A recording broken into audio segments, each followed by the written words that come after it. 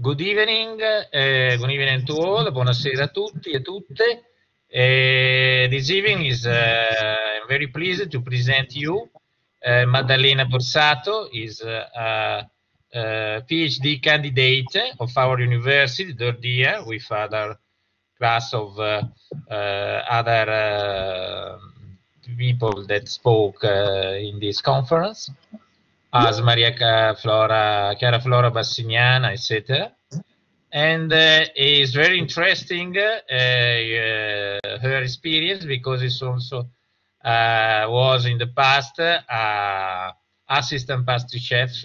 It's very lover of this interesting job, but it's very abilities and competence to create a mixing between theoretical aspects of gastronomic sciences and practical aspects as a pastry chef. Then I think that it's a very interesting conference.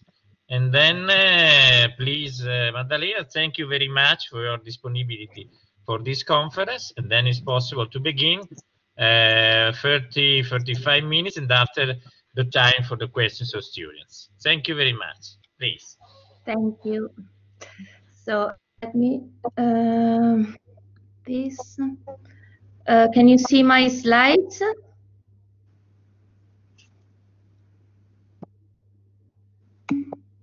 Okay, thank you. Okay, I hope you can hear me, because I don't know, I have some problem of connection. Never had it, and now I have it. So tell me, please, if my voice at a certain point disappears. So this is the title of my little lecture of today. Triumph of Gluttony is the name of a very famous conventual cake that we are going to see together. First of all, a brief biographical note, very brief, only for the people who doesn't know me, maybe no one here, but I'm Maddalena Borsato. I'm one of the PhD students of Pollenzo, one of the 7 in Ecogastronomy, Education and Society. My background is mainly philosophical. I have a bachelor and a double degree in philosophy of religion, and as Professor Carvo already said, I worked as a pastry chef, also in Palermo, and I want to mention it because it's part of the topic of today. And my field of research is philosophy and gustatory aesthetics, and in particular the case of sweetness, but also the connection between food and religion, and bodies and obesity. So this short lecture I want to give you today is based on a research that I'm doing, and that is still ongoing, having therefore areas of areas of light, but also of shadow. And if it may seem an historical research, I would say it is not, or not exactly, because the subject, about this subject, there is really a lot already, and it would have been almost inappropriate to add something from an historical point of view that is not mine.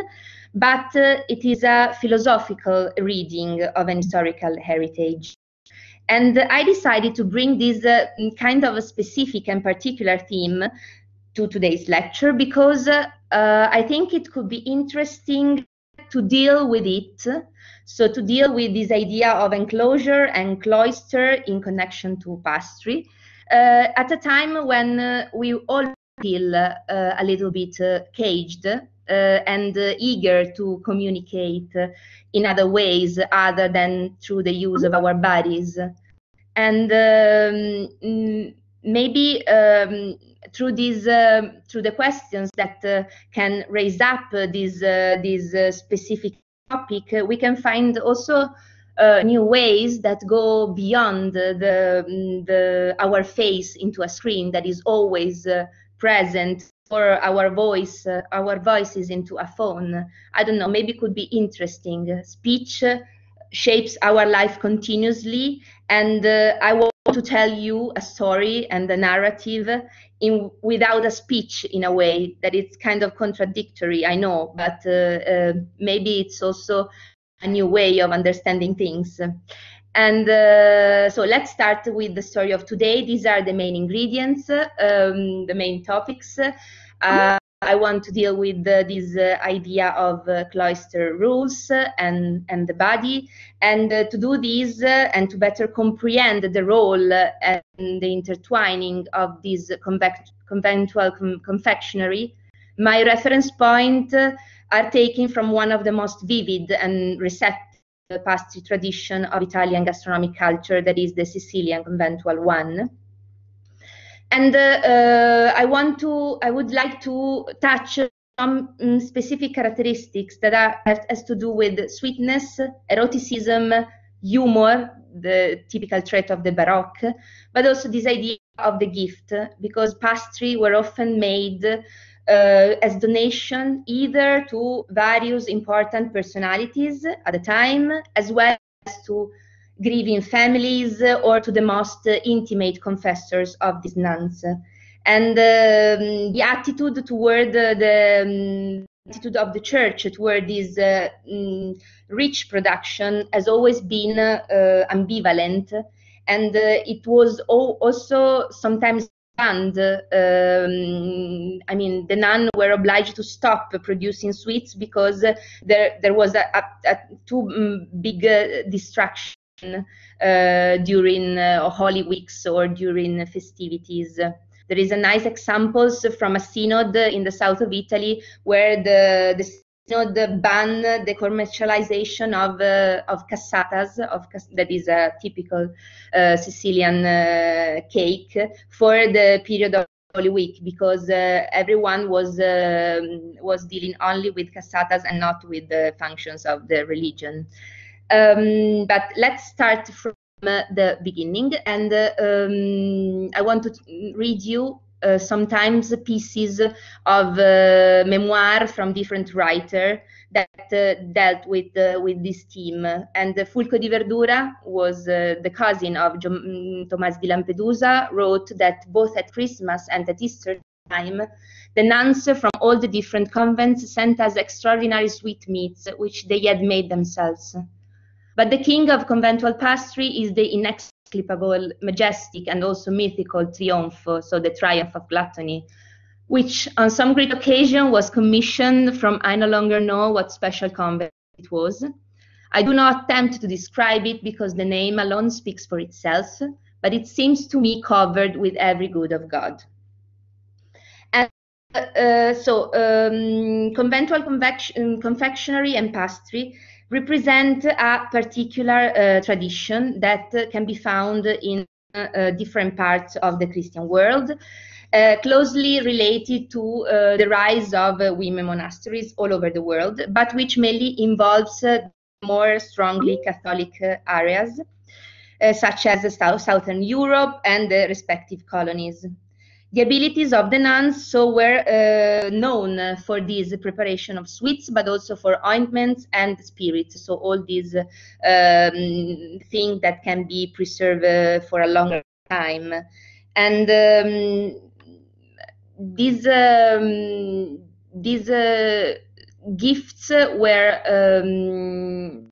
part of their economic livelihood, but at the beginning they were actually sweets and donation to make a bond with an outside that was as feared as desired. And I put here some examples of this conventual pastry that comes not only from Sicily, like this photo of the frutta di Martorana, that is a typical conventual sweet from Sicily, but also from Doçaria Conventual, that is the pastry from Portugal. It's a tradition very widespread in the southern of Europe, but also in the south of America and in Mexico, for example. Another examples that I want to bring you at the very beginning of this speech, is one of the few cloistered convents that is still open and active today. That is the Benedictine monastery of Palma di Montechiaro in the south of Italy, of Sicily. It's also mentioned in the famous novel, The Leopard. It's interesting because the monastery is still today very famous for its production of biscotti ricci, these almond crinkle cookies. And I had an interview with an architect that is responsible for the restoration of this monastery, and he told me that there are still 3 nuns inside that still prepare and lives from the preparation of these wheats. They prepare a lot of different, between 10 and 12 varieties of sweets. But I mean, the most famous is these almond crinkle cookies, famous throughout Sicily. And the other interesting thing, there is also a picture of the nuns. There are 3 now. The other interesting thing that brings us to the first, this idea of enclosure that I want to speak about it, is this wheel that they still use, these nuns, to sell the sweets because they cannot have contacts with the outside. And the wheel, it's this gimmick acting as the only physical junction between inside the convent and the outside, the society. And the wheel acquires for me a strong significance since the practice of pastry donated or sold through it can be seen as one of the few forms of physical contact across the fence. And let's try to deepen a little bit and very briefly this idea of enclosure and of closed ralls in order to shed also a light on the connection between sweetness and communication. Although with many historical variations, monastic cloister is basically characterized by the prohibition of going outside the boundaries of the convent and the compliance of the 3 fundamental monastic vows, namely chastity, poverty, and obedience, carried out through contemplation, prayer, and above all, obligation of silence. Throughout all the Middle Ages and part of the modernity, the only option covered by law for female destiny were marriage or enclosure. So the first ball was this one, the Pericoloso, from Boniface VIII in the 13th century, who said that all and sundry nuns, present and future, to whatever order they belong and in whatever part of the world, shall henceforth remain perpetually enclosed within their monasteries. And this was the birth of enclosure for women monasteries. But before the Counter-Reformation, I put some temporal things here to better understand. It was only with the Council of Trent in the 16th century that there was a strict rule for the nuns who were obliged to keep silence, to stay inside, and then there was an entrusting of these rules some years later, and some other popes that makes other rules, but until the second half of the 18th century, cloistering remained on a legislative level the only form of female monastic life provided by the Catholic Church. And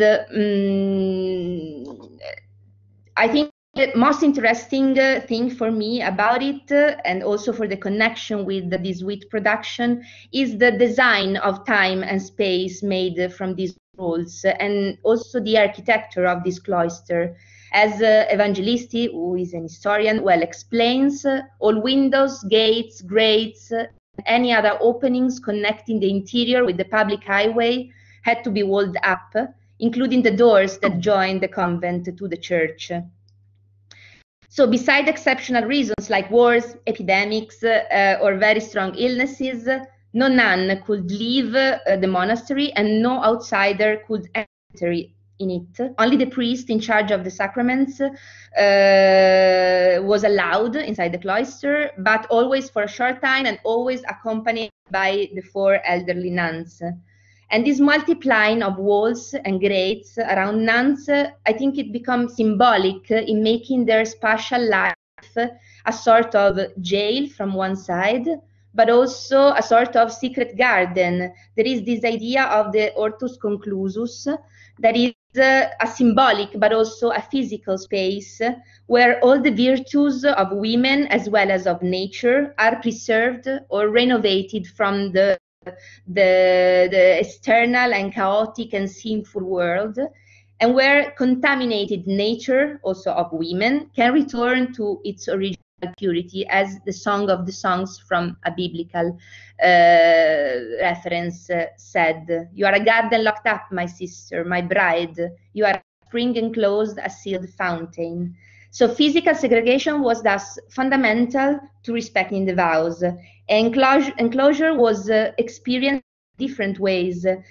By some nuns as an obstacle and a forced separation from the real world and their families, which often were actually the perpetrators of this forced separation and monasticism, but also from others as a defensive and safe escape from the pressure of society, as in the case of the famous Teresa from Avila, who liberated herself from the constraints of a society corrupt for her, and also from an unwanted marriage. The other interesting thing was that there was not only a spatial seclusion, but also a time control over all the actions of the nuns. The relations with the family were reduced to fleeting encounter within the rigid separation of these grills. And from one, you can hear a feeble the voice of the nun, but you cannot see her figure. And this idea of the face, I think it's something interesting also today, that we see faces everywhere. Face as the inalienable way of relating to the other person was somehow excluded from this kind of life. And in this case, I intend the face as part of a rational understanding of the relationship that we can have, where sight and hearing are the only possible communication vehicle.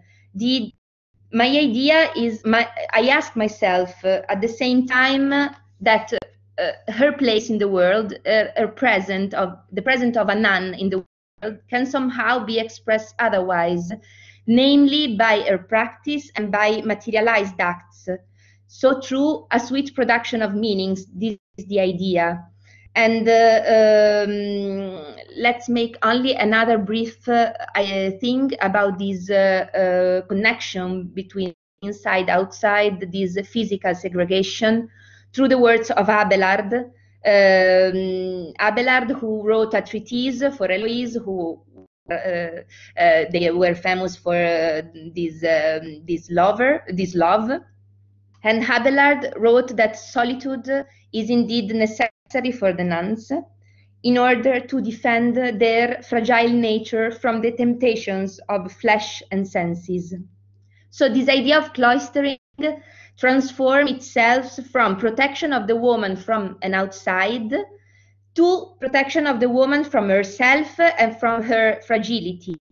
And Abelard was really focused on the tongue as this tiny part of our big bodily structure that is a junction between the sensible taste and the verbal language, and for him was the source of all evil, above all in women, whose bodies, he said, are softer and muscular, more flexible. And he uses the words of Paulus that are very clear about it, telling that let a woman learn in silence with full submission. I permit no woman to teach or to have authority over a man. She is to keep silent.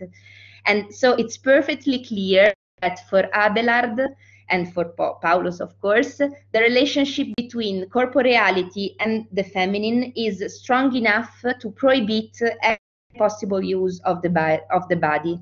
So Abelard advises Eloise and the nuns to use signs in place of spoken words.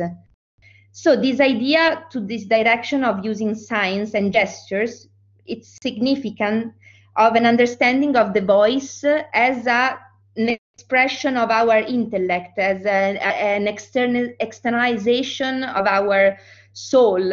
And Abelard sees in the meaning of the voice the direct external manifestation of our own interiority. And that's why the nuns have neither right nor ability for him to use it. But there is one exception about the voice that I think it's interesting. It's the use of the voice to sing. The nun could sing. The nun could sing because there is a different level connected to the sense of hearing. Singing, together with writing also, is a different expression modality. It's a way to use the voice, but not the rationality inherent in it. To sing does not break the rules, the dogma, and does not produce an articulated language, and consequently does not produce a male culture. The nuns are authorized to use their voice as part of their body and as an enactment of a sound connected to a dogmatic rule, but not their semantique, so their voice with the articulation of words, the outside expression of an internal thinking. And this is kind of, I think, of interesting about the use of the body that the nuns could make, and that has a connection also to the role of writing. And I want to tell you only very briefly, because it was not so touched, the role of writing, because most the nuns were analphabet, but there is some famous examples like Juana Inés de la Cruz, that was a huge novelist and a huge dramaturg from the convent of San Jerónimo in Mexico City. For her, writing epitomizes a strategy to obtain recognition and to regain some of the suppressed rights. And producing written languages, she was a novelist, a poet, a dramaturg. Producing written languages was for her, either religious or profane, a means to be present, to exist, and to be significant in the world. But there is a level of writing that for me is more interesting, and that brings finally to our sweet things. That is the cookbooks that she wrote and that many nuns wrote. It's a level of writing that works as a collective art in connection to baking and to cookery. The many written recipes are witnesses of an oral traditions of the nuns.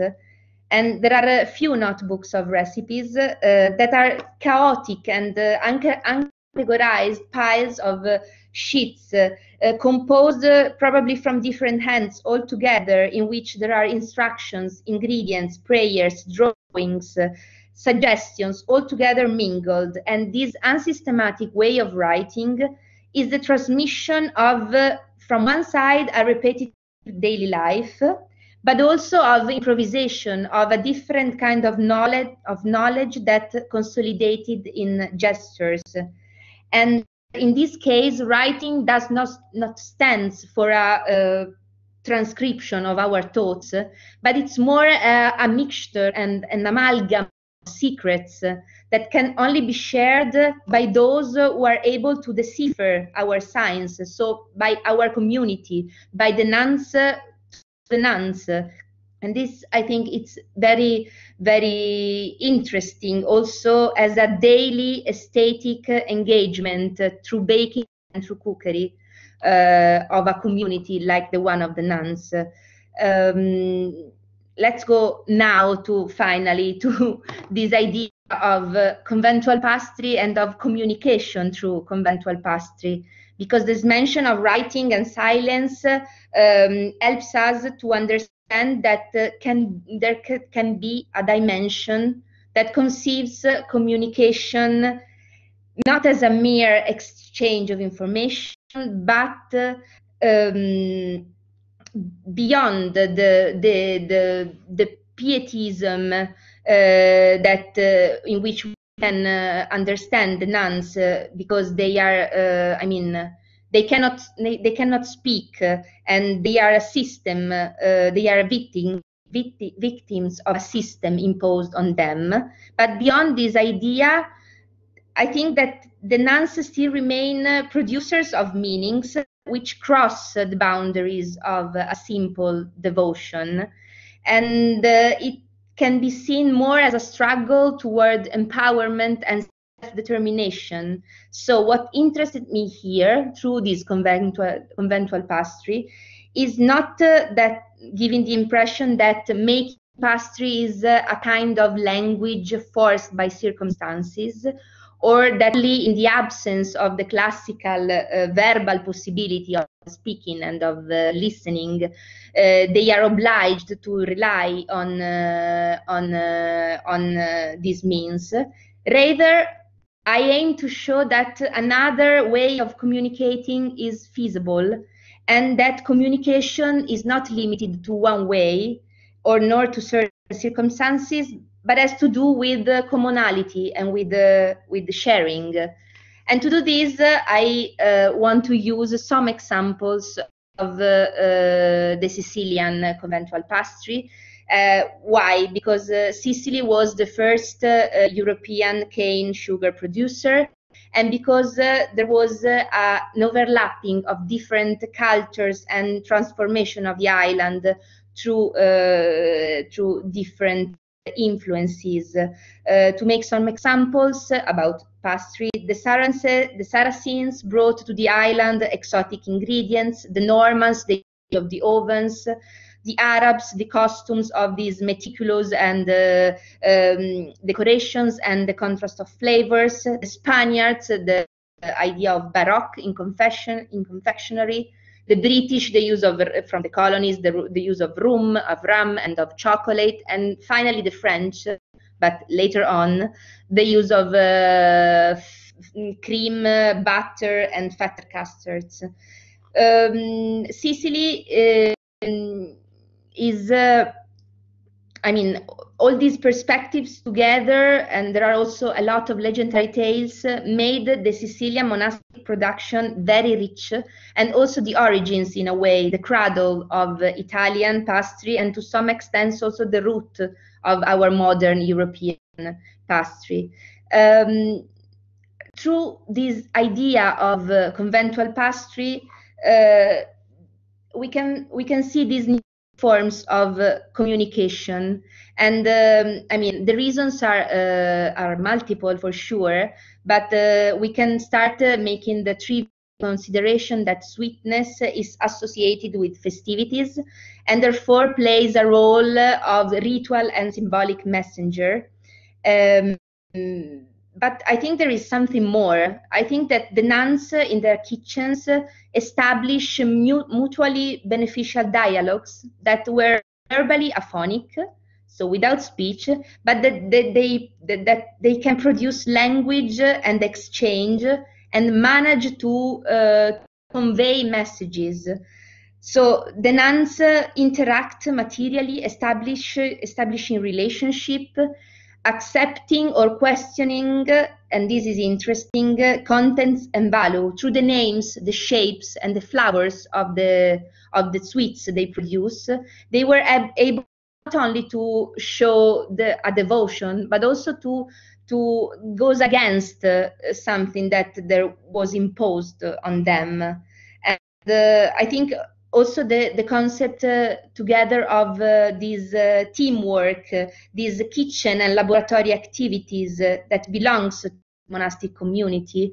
It's nice to understand the work of daily life, and also, ritual daily actions that we can see not only in the religious practice, but also in the artisanal production.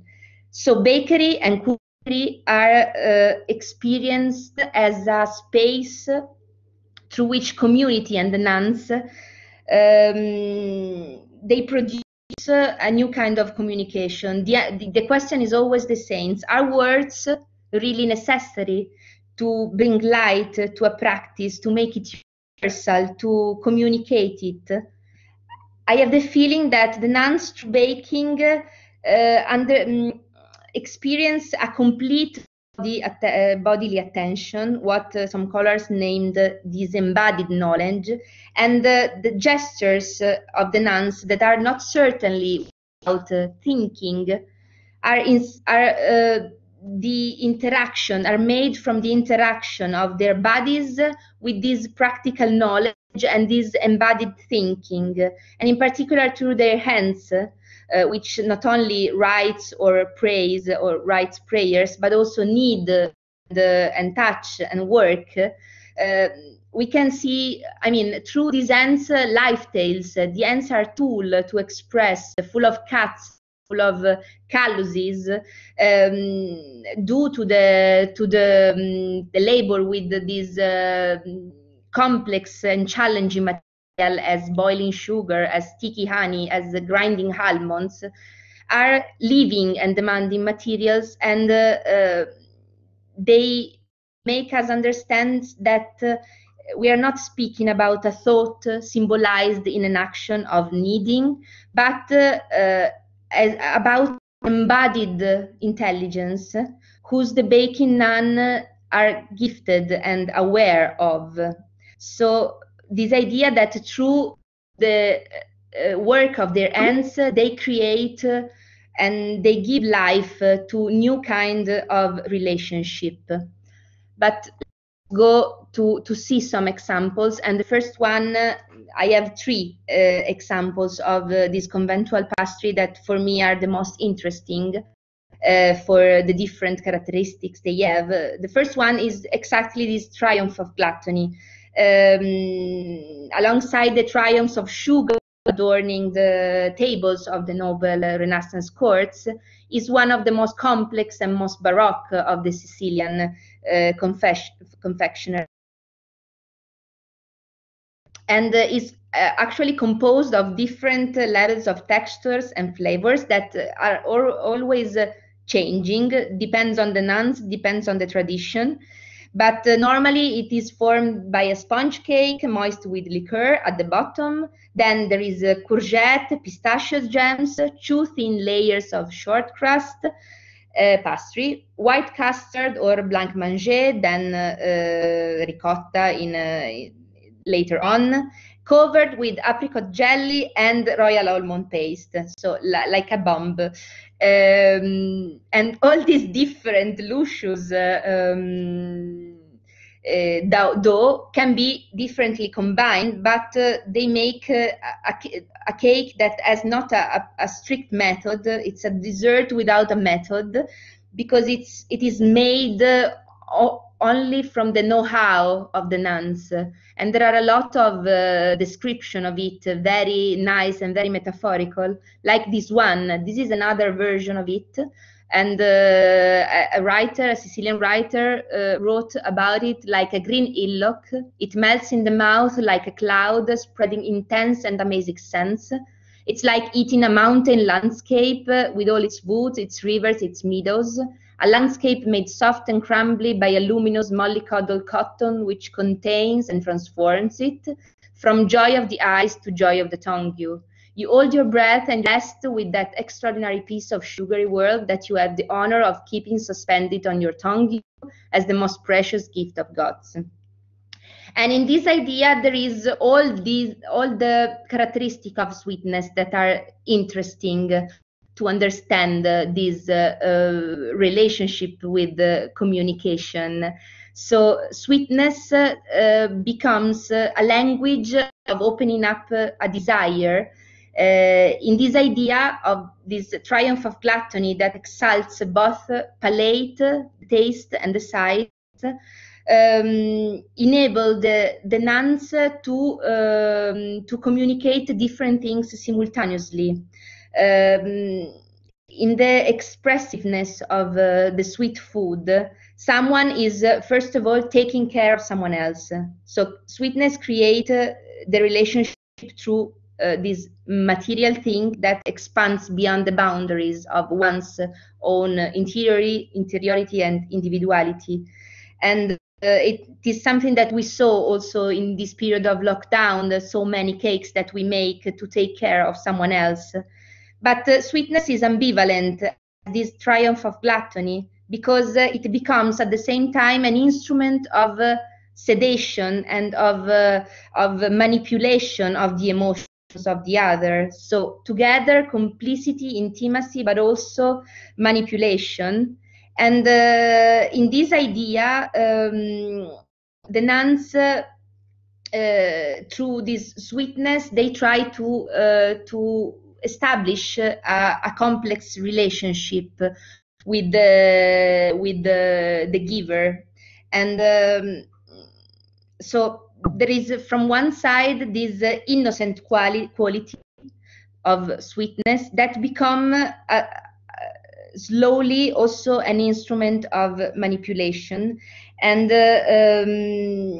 precisely due to the relationship with solitude and with the impossibility of verbalizing relationship, this pastry becomes in a way you and the ears of the nuns, and in this way occasionally the forms and the flavors of this pastry spits out sentences. Some other listen to gossip.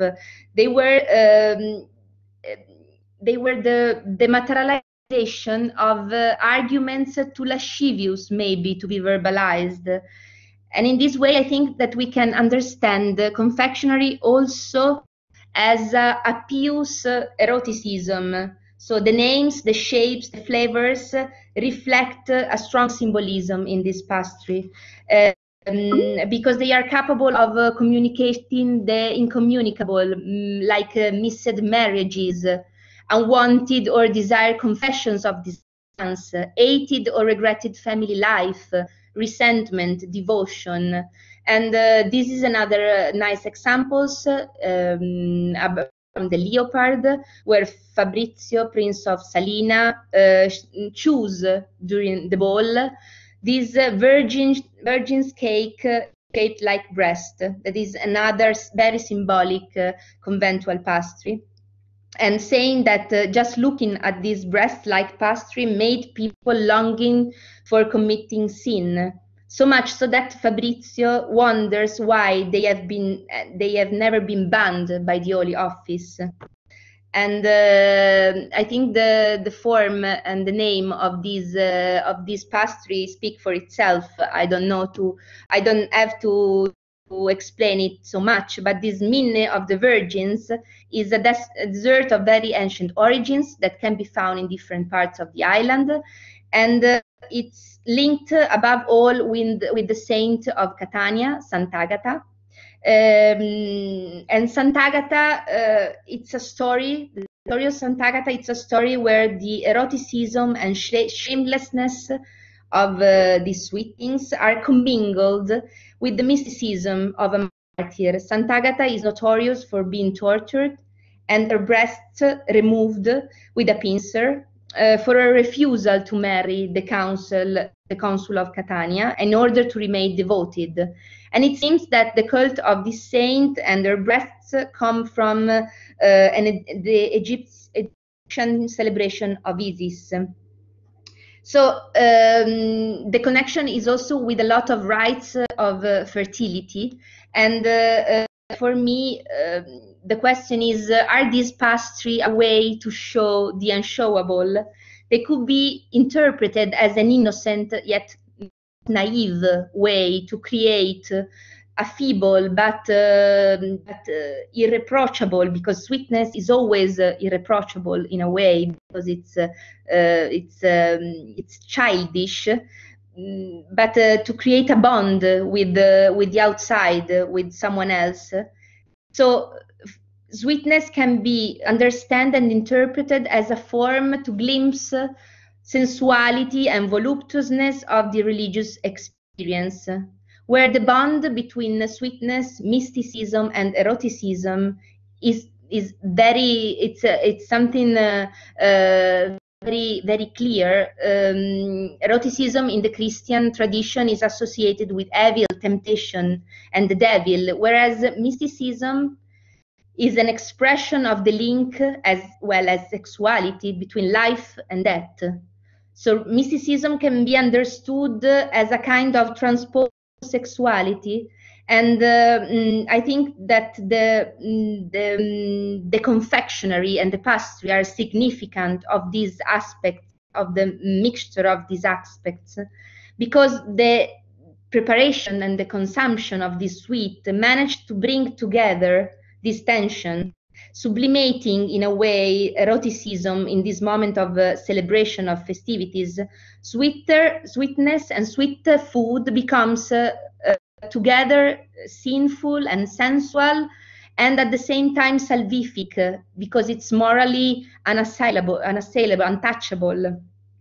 So there is a strong knot between solitude, mysticism, and holiness.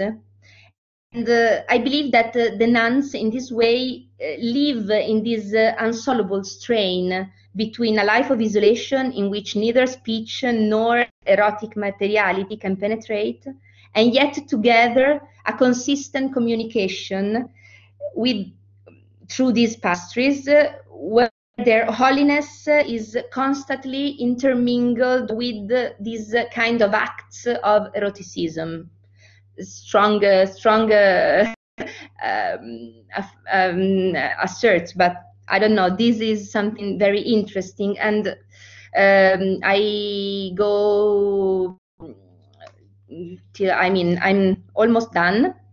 And these are different types of these minne di Vergine, are also called in different ways, all still evocative, like Nuns' Teats or Nuns' Whispers. They are called Nuns' Whisper actually in the north of France, because they are crunchy outside and soft inside, so that when bitten they emit a light and ludicrous breath, so like a whisper from the inner world of the nun, and which becomes, and this brings us to the last part, also in some parts of Europe, the nun's fart, l'épée des nonnes, and precisely this humor is another typical trait of the monastic confectionery production, which for this reason reveals also to be profoundly Baroque. Humor is one of the main traits of Baroque style, and one of the most bizarre and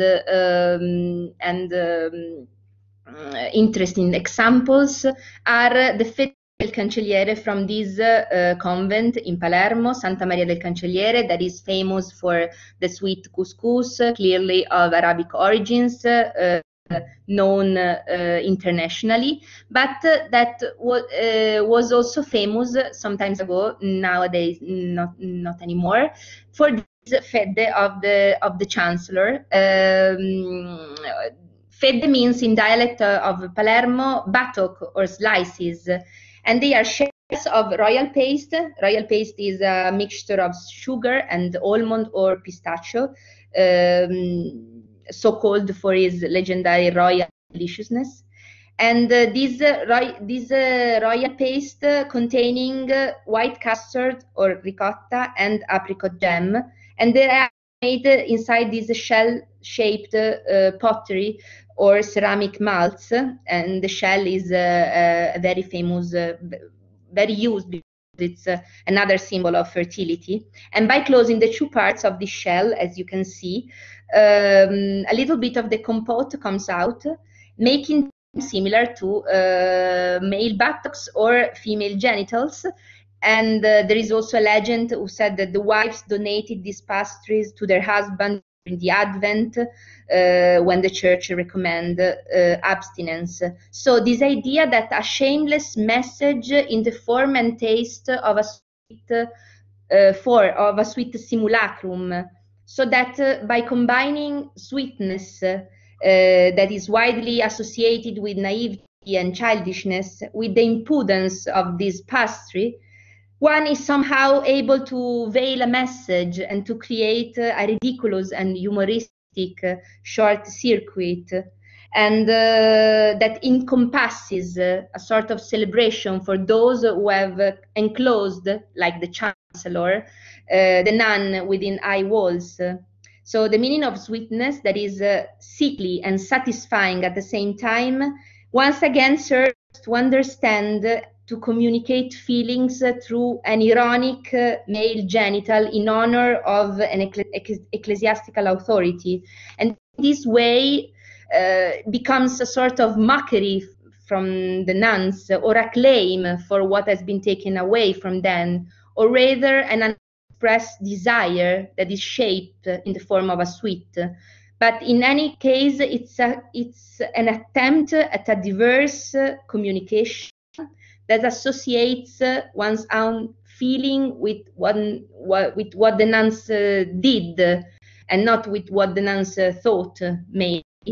And this is the idea of a different kind of communication. And I want to close this very dense, probably, lecture with this idea of the gift from Marcel Mauss, because these pastry were donated to important characters of that time, as I said, but in the theory of Mauss, the gift has a very strong symbolic value that is more the possibility of a bond and of a relationship, more than the devotion of the gratuitousness of a gesture.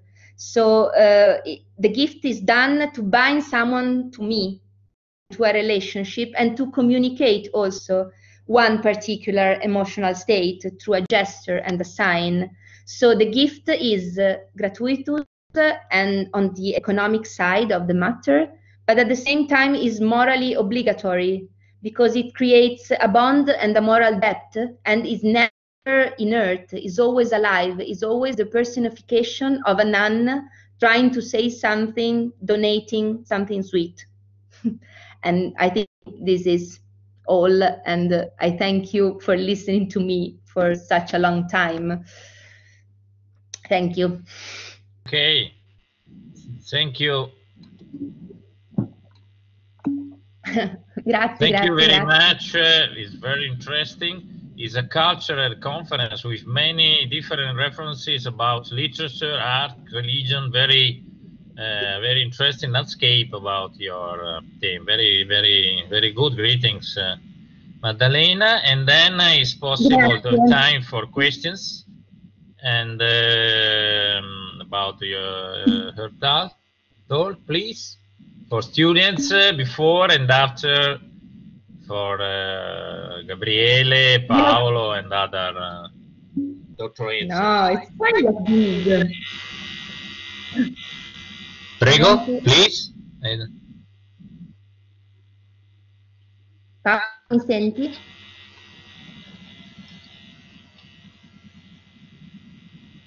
C'è qualcuno che voleva parlare?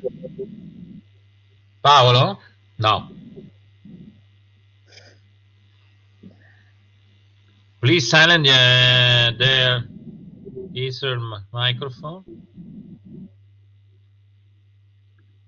Any questions for Maddalena? Okay, Maddalena and Marco. Maddalena and Marco together. Thank you, Maddalena. What do you think are the lessons into our hobby? The most difficult questions. Very interesting, yes. I don't know if we can take a lesson, but as I said at the very beginning, we can maybe start understanding our way of communication and of being present in lives of the other people we care about in some different ways. That as not always, I mean, it's not only always a matter of faces to see or bodies to touch, but we can try in these strange times to use other tools and to, I don't know, this would be something, and also to understand that the knowledge that we can learn, it's not obligatory mental and does not pass through speeches or objectification, but can be also an embodied knowledge. We can learn and know something through different means. I don't know if it's an answer. Thank you. Come si fa a smettere di... Ah, ecco qua. Ok. Di? My connection is very low. I hope everyone could hear me. No, absolutely. Good listening, good vision, no problem. We are 20. I think it was maybe a complicated topic. Maybe I spoke too much and too dense about these very different things. But Khalid, very good. You said that the nuns were banned from making pastry during the Holy Week because they preferred to make pastry rather than pray. Does this mean that if these women had other options in the outside world, they would have left the monastery? Yes, no, yes, I don't know. It depends. I don't think there is a straight answer to this. I think it was very depending on the will of a different person. Like I mentioned, as from Avila. She was for her, monastery was a way for avoid an unwanted marriage. But I mean, there were a lot of nuns that were obliged to stay in the monastery because they were the second or third daughter of a very important family too, and not all, and not only poor families. That they were obliged because the first one was the one who got married, or if you find an husband, you can stay in the outside world. If not, you are obliged to stay inside. This is, I mean, said very basically. But so this idea of making pastry instead of praying, I don't know if it has to do with a preferring of making pastry, but it was more because they were asked to make a lot of pastry, because they were very asked from the confessors, from the families, from the outside world. So during the Holy Week, when they have to pray more, actually they have no time because everyone is wanting pastries. So are different questions. Thank you for the question, Khalid.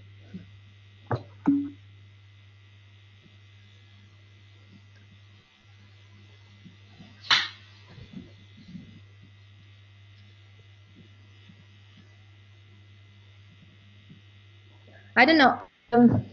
I think it's. I don't know if there are other questions. Now is moment depend. Other questions, please, for Maddalena. Gabriele, please, Gabriele. Wait a moment. Okay. So thank you very much. Maddalena? Yes, okay. No, okay. I'm happy to see your face. Okay. So thank you very much for your talk. In my opinion, is very impressive for two reasons. First of all, because there's an historical approach that is not only dedicated to a chronologic a chronologic view of history, but is based on a specific fieldwork. And secondly, because in my opinion, this kind of research, this kind of also methodology is very important in order to rethink the relationship between body and food. But I have two remarks for you, two questions. Okay. No, remarks in a positive sense. Okay. So I come from colonial studies, post-colonial studies, the colonial thought. And so there's a huge debate on the idea of archive. What is an archive? How archive express a form of power, and on the other hand, how express forms of resistance.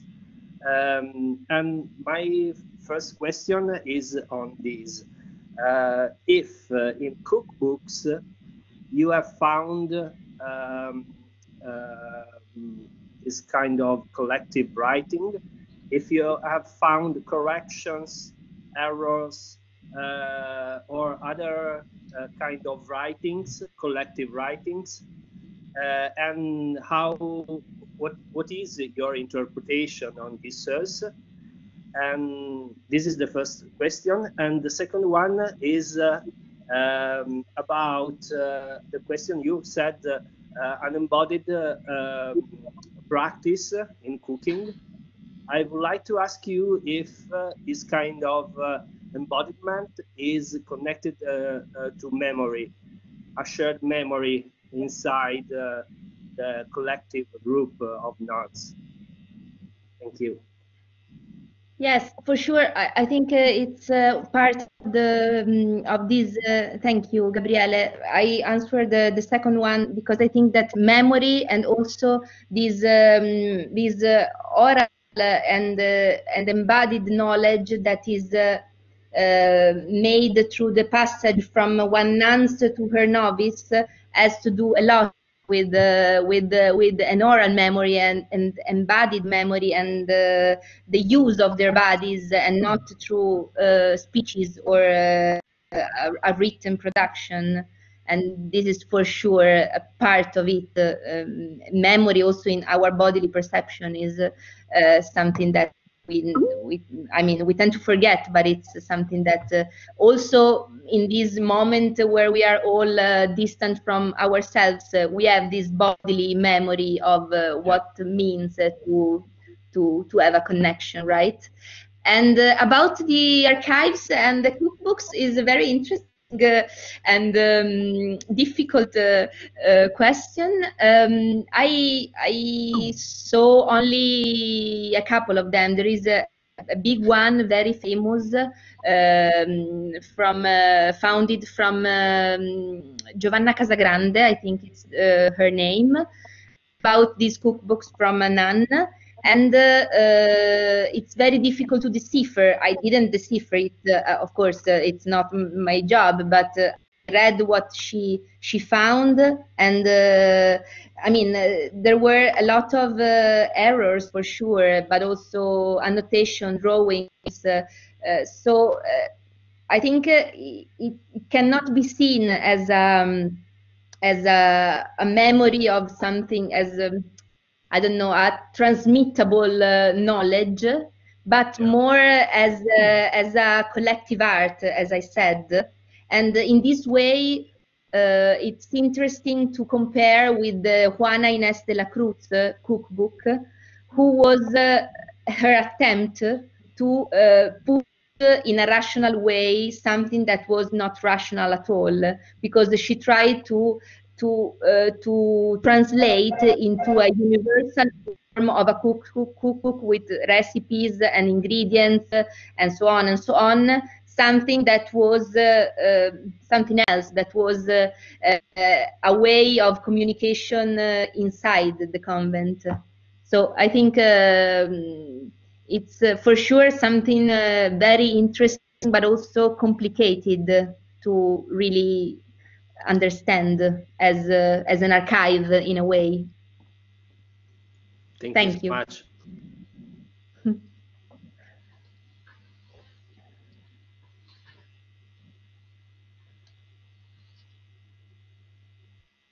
Other questions?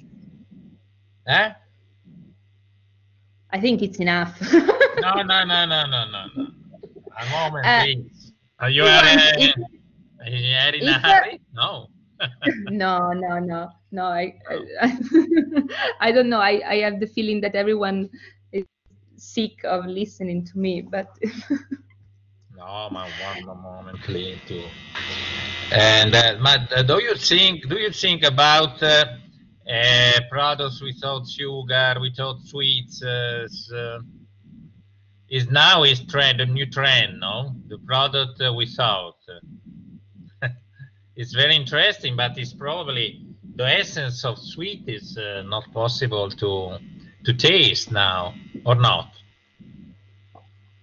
It's the ambivalent of sweetness. Now, sweetness is the devil, but yeah. At the same time, it is so bound with our moment of happiness that is difficult to erase it from. I mean, but it depends, by the way, because the sweetness doesn't mean only sugar. It means yeah, also, absolutely, naturally. It means also a fruit. So we have always to separate the different levels of sweetness. But this is my thesis. If I'm going to write it, it's about it. Okay. Okay. Then it's no other questions. It's possible to finish. Okay. And thank you very much, Maddalena, and very greeting for your talk, and also greetings for your future thesis of doctorate. That is, you probably for the 2021 is dedicated totally to thesis job, no? Probably for you, and then it seems that it's possible to have a good product for. You are only one thesis or more articles for your? Only one. Traditional. Okay, traditional way. Va bene. Good evening to all. Buonasera a tutti. Grazie a tutti. Thank you. And I hope that the next year is more sweet for all. Okay? Un anno prossimo più dolce per tutti. Let's go all to Palermo to taste conventual pastry. Oh, good. Fantastic. Very good. Anche guarda, it's a flower for you. Sì, Elena. From Elena. Ok. Va bene. Buona serata. Ciao. Grazie. Ciao, thank you to Gabriele and Paolo. Thank you very much. Ciao Paolo. Good evening. Buona serata. Ciao. Ciao. Ma è possibile vedere anche tua sorella per vedere se somigliate? Non credo che no. Non vuole. Era una sociological curiosity, sorry. Ciao, grazie, ciao Gabriele, ciao Maddalena. Ottimo, brava, grazie. Ciao a tutti.